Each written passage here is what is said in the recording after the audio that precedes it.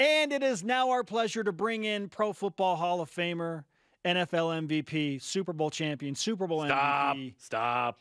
And he was okay at BYU too. And he's an author. Let's throw that in too. Steve Young is with us, joining us over Zoom. Steve, great to have you back on the show. How are things? I love my mom's version of the introduction. That's very good. It's like extensive. It like covers all the big points. And may the fourth be with everybody. I came to it late. My kids love Star Wars. Watch it, over and over and over. And I had to be honest with them. I was like, because they're like, Dad, did you line up around the theater? And I'm like, I didn't do that. Maybe for Indiana Jones, but not for Star Wars. But I'm a latecomer to it. But I have developed the appreciation for all things Star Wars. So I'm in. Wait, so your senior year, fall of '83, you aren't watching Return of the Jedi in theaters? This isn't taking over Provo? I know, it's crazy. It's insanity. How could I miss? I was probably watching Rocky 3, my sense of art was a little bit diminished in the old days. I've grown. I've matured. Steve Young with us on BYU Sports Nation in his matured fashion. And speaking of which, Steve, okay, so with the Star Wars conversation out of the way, we'll get to the name, image, likeness, Madison, in just a moment. But I know there are a lot of BYU fans and BYU football coaches that are clamoring for Steve Young to show up at next year's alumni game. Is that a pipe dream, or would that happen? Well, the sad thing is, I didn't know anything about it. I read about it afterwards, and I thought to myself, I was so offended, right? It's like, are you telling me that you think that I can't play? Who makes the invitations, and who do I need to go after, and who do I need to go see right now and strangle, for the lack of respect. And so I'm not over it right now.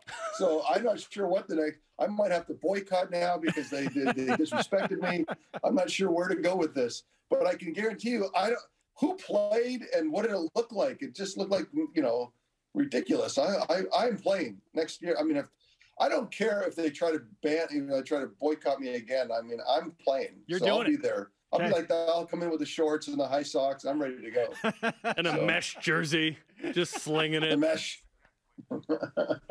but yeah, you have to play your OG. You have to play your OG position, safety. You may have to play both sides. Oh yeah, 3 weeks of safety with Tom Homo in the back house of the Smith Fieldhouse.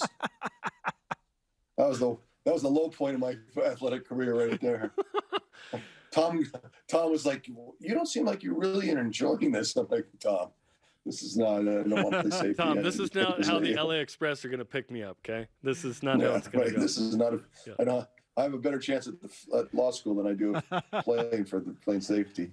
All right, Steve. Now we transition to the wild, wild west of college football with name, image, and likeness. It's modern day free agency. It feels like within college sports. What do you think of currently an ungoverned situation and how it's impacting college sports? Is it enhancing it or is it ruining it? Well, it depends on where you're standing from. If you're a young, high school athlete, and now all of a sudden you're putting hundreds of thousands of dollars in your pocket, maybe millions, that's terrible. We don't want that to happen. But the problem is, as you guys have pointed out immediately, is the Wild West is, think about the Wild West. It was without regulation. It was without plan. It was just, this thing got dropped on the NCAA and dropped on college athletics, and it's exploded. And there's no functioning group that can come in and give it, clarity. The NCAA, I think, is incapable of doing it. I think if you sue the NCAA today, you're almost guaranteed a victory. So I do not believe the NCAA is the group that can come in and tame what is the Wild West, right? To give it governance and give it structure and give it a plan. What does it look like in the future? And if you told me 4 or 5 years ago that the NCAA would be essentially neutered from this kind of a conversation, we'd all be like, oh my gosh, where are we going to go? So, with that in mind, okay, who else can come in over the top and try to create something that would be useful, and that's Congress. And I don't think they'll do it. People can hope that Congress comes and acts and creates an environment where we can try to figure out what a student athlete is. But I don't believe that that's going to happen. So if I'm right, what you have is the people who are going to decide it are the people with all the marbles. And who has all the marbles today? That's the commissioner of the SEC. Yeah. And the television, right? And how will they think about it? They'll think about it as there's an elite group of schools that will collect, and the television will say, look, I need these 50 schools. And then those 50 schools are in, and they'll figure out how to divvy it up, and they'll figure out how to do it. And then, and that's football. And basketball kind of maybe creates the same kind of environment. And then, then everyone else is going to be just what you can fund, and then think about the NILs today, and where like all of the money that used to pour into athletic departments to try to create a budget surplus, or at least break even, so they could have 40 sports. It used to come from all the alumni and all the donors. So you had a racquetball team and I'm overdoing it there, but I mean, just saying like women's lacrosse, or whatever, we had a lot of sports out there, men's wrestling. There's a lot of sports that don't make any money. They cost BYU, they cost all schools money. And how do they fund it? They fund it from football. They fund it from donors. Now all of a sudden that money is now dried up and gone. It's other places. Yeah, interesting. It's to sign the next quarterback, right? It's all, look at the $40 million budget that Texas A&M has for football. It's wild. $40 million to pay guys to come play. That used to be zero. Now it's 40, and all that money is, where's that money draining from? And that's, that sound you hear, draining from all the other sports that aren't, don't have the funding, don't have the budget. So what happens if I'm right? That the TV and the SEC figure out who the friends are to take all the money. All the money in the college system is going to go to football and basketball, and to those few teams. And all the other money is going to be drained from it. And then what do you have left? I have no idea. And you say, well, that can't happen. That's impossible. No one will let that happen. I just don't. I mean, I had a long conversation with a Power 5 men's basketball head coach the other day, and he feels like college athletics is dead. Mm. When it comes to other sports than basketball and football, there will not be, or there'll be, and the college football environment will be like Alabama. You'll go play for Alabama, you get paid. You don't go to school. You'll just be an employee of Alabama, and that's how that'll go down. Yeah. And so the idea that, and then you figure like a Stanford or a BYU, or those schools that are just going to have a lot of integrity around what the system should look like.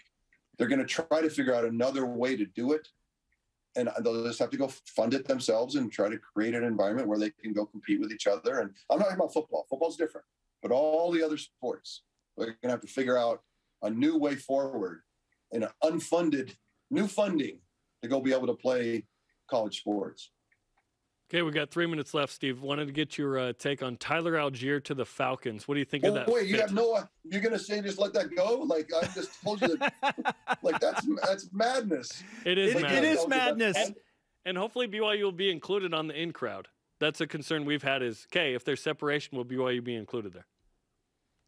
It'll be, we'll be on the bubble, right? We've always been on the bubble. So we'll just, we got.